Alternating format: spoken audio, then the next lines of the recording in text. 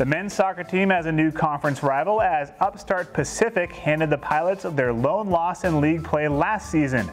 Portland will look to avenge that loss and get the WCC schedule off to a strong start when the Tigers visit on Saturday night for a 7 p.m. kickoff at Merlo Field. That game will also be televised live right here on NBC Sports Northwest, and the Pilots know that the contest will have big postseason implications.